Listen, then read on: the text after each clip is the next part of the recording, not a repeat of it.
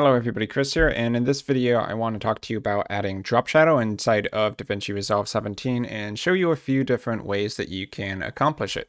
So the first thing to know about drop shadow is that when you add drop shadow, it's going to be based on the shape of the image that you're trying to apply it to. So generally, if you're using drop shadow, you want to apply it to a PNG image or a title screen. So those shapes will be capable of applying a shadow. But if you have something like an entire video clip like this, and you tried to shrink it and apply a drop shadow, it would apply it to the entire video frame, not individual objects in the frame. So it's not that easy to say, take this tree here and cast a shadow. So if you are using a PNG image that you brought in, so I'll take this logo and drop it into video track 2. Let's go over here in the timeline. Then you'll note that this image is completely separate from the underlying video track. So that's really important. We have a separation between our graphic and everything else. So we apply the drop shadow to the graphic, and then it's going to match the shape of this graphic. So one place you can find drop shadow without going to the Fusion page is to use the effects library. So up here in the top left, and then you go down to Open Effects, and you can find drop shadow under Resolve Effects Stylize. So I'm going to drag this onto this video clip, or really the image rather. And once you let go and you apply it, you have the drop shadow effect here. So if you want to edit settings about it, click on the image and then go over to the Inspector, Effects tab, and you'll see the settings for drop shadow. So if you want it to be very visible, increase your shadow strength. The closer you get to 1.0, the less transparent it's going to be. If you want to be able to more clearly see the shape of the original image, you can lower the blur down. So that'll be making the shadow more of just a direct copy of the original image, but behind it. And you can change the distance if you want the shadow to be cast further out or closer to the original image. So we can also apply drop shadow to text. I'll go to titles here and let's go up to the top. So text plus nodes are going to be easily customizable inside of the timeline. So I'm going to take text plus, I'm going to drop it right here in front of the first image. And let's go to where it shows up in the timeline and click on it. So I'll just change some basic settings here. Let's change the text, and I will change the font and increase the size. So if we make it big enough, it should be really easy to see the drop shadow. So adding drop shadow to text, you could of course just use the Open Effects Stylize and drop that onto this clip right here.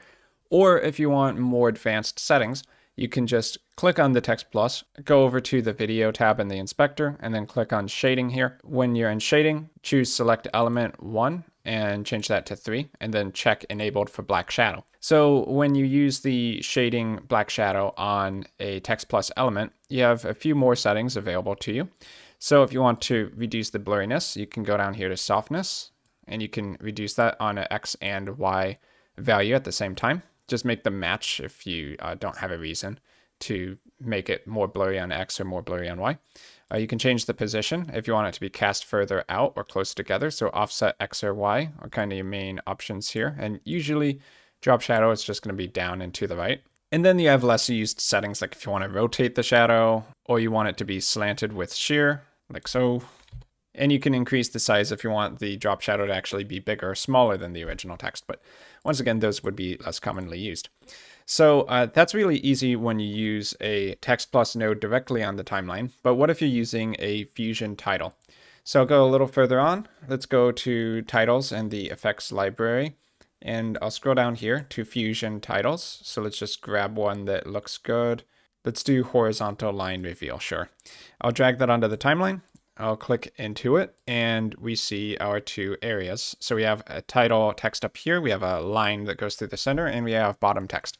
But when we click on it and we look at the inspector, you probably are not going to see settings for drop shadow. Some of them might have it. It's kind of depending on what controls were added to this title when it was created. But for all the settings you don't see here, you can find more by jumping over to the Fusion page, because these are Fusion titles, so they're built out of individual nodes combining together to create a full title effect.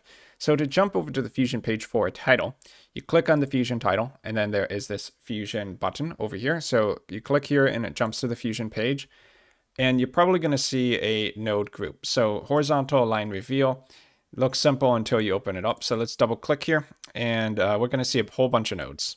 So it might be looking a little bit overwhelming, but if all you're looking to do is play around with drop shadow on each of the text areas, you don't have to go too far into it. So usually titles are going to have their basic text created using a text plus node. So that's going to look just like it did on the edit page when you just drag text plus into the timeline. If you click on one of these text plus nodes and then you go to the inspector, double click on the name if you don't see all the settings, then if everything goes well, you should be able to see those same text plus settings. So we can go over to shading just like we did on the edit page, drop down from select element to 3 to find the default black shadow shading element and enable it. And then you have the same settings that we did on the edit page. So if we want to reduce the softness and change the position, and you can always zoom in, control middle mouse wheel if you want to see what this is doing exactly. So I'll lower the softness down and we adjust the position, kind of whatever you like. Then that would be how you can just come in here and add drop shadow on one of the nodes on the Fusion page. So we can do the same thing with the upper text, and because these are separate nodes, we can actually have them have their own set of drop shadow settings. So on the upper text, I'll just click on that, go to shading, click on the drop down, do 3, enable it, and then we can go down here to softness position and change some of the settings. So maybe we want this text to be way out to the right. So there we have our top drop shadow. I'll lower the softness down a bit as well. Maybe add some glow, which seems to kind of expand on the shadow, making it pop out a little bit further. Now that doesn't look great, but you can see that this is definitely clearly different than the bottom shadow.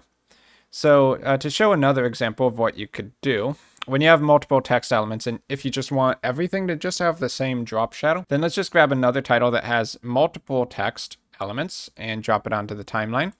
So we'll click here. You can see it has a left text and a right text. Let's jump to the Fusion page now, just like we did before. And we could go and edit it in this node group over here. But if you want to keep it simple, we can just add a Resolve effects Stylize onto this node graph. So with this node group selected, or an individual node if you had a media in, if you want to add a node right in front of it, you just have this node or node group selected. You right click on the line in front of it. So you're looking for it to glow blue like this. And then you right click, you go to add tool, you go down to Stylize, drop shadow. And then this gives you a drop shadow node that is just like the Resolve effects Stylize drop shadow that you would find on the edit page. It's just now it's represented as a node on the node graph. So you can click on this and we can change settings about the drop shadow. So I'm going to increase the drop shadow strength and let's decrease the blur so we can see it very clearly. And then you can change the distance. So I do want to point out that it's not always so convenient to use the drop shadow node like here, because once you have this node group output everything into this drop shadow node, that's going to combine the line, the text, and the right text as well into one thing when it's coming out here. So that's why this line ends up with the drop shadow. Sometimes you'd want that, sometimes you wouldn't. The easiest thing to do would just be to add the drop shadow twice on the left text node and the right text node as shading. But another thing you could do is reorganize this so that the drop shadow comes in after you combine the left and the right text, but before the line node is added in. But with this particular node graph, that would be pretty tricky to actually do, because as you can see, the line is one of the first things that comes into the merges, so you'd need to reorganize everything. So for this particular example, I would definitely just add it as shading on left and right text.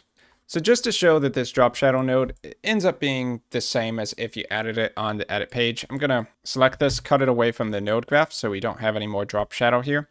Let's go to the edit page. I'm going to click on this title and we're going to just drag and drop the Open Effects Stylize drop shadow. So let's find it under Stylize, drop shadow, drop it on the text, and we can see all of the elements get that drop shadow effect. So if I go to effects here, increase the strength, decrease the blur, and adjust the distance, you can see that the drop shadow still applies to all three elements there. So it really is the same. It's just a matter of where you want to add the drop shadow effect in. Easier to do on the edit page, but you have more control over exactly when the drop shadow takes place if you do it on the node graph of the Fusion page. So the last thing I want to emphasize in this video is that when you add a drop shadow to a video clip, that it's going to give you a box shape because that is the shape of video. So if I take, let's say, this clip over here and I put it in the timeline, let's click a little further, and I'm going to shrink this video down so that the background video can show. So I'm going to take the zoom and I'm going to shrink it. Now let's add drop shadow to this video clip. Okay, so you see that this video clip is a box, and outside of that box we have a drop shadow. Now sometimes you might want this for like a cool picture-in-picture effect, but whatever we change here, whether we increase the shadow strength or decrease the blur, we're just going to get a box shadow shape. So it would be pretty impractical to try to add shadow to individual elements from the video clip when it's all composed as one thing. To do that when it's already at the video clip stage would probably mean you'd just be cutting away certain areas, masking out shapes, like if you wanted to have a shadow for this entire tower, or colors on your screen. So maybe you get the darker areas and those would be the ones casting the shadows.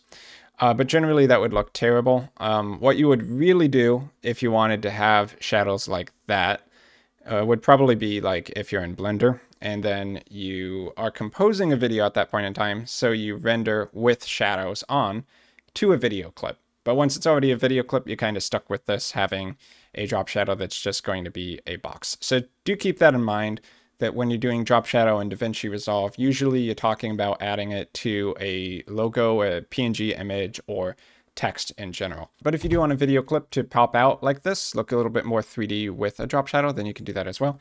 So in a nutshell, that is basically everything you're going to need to know about drop shadow inside of DaVinci Resolve 17. So I hope this video was helpful for all of you out there. Thank you for watching to the end. I've been Chris, and I will see all of you in my future video content.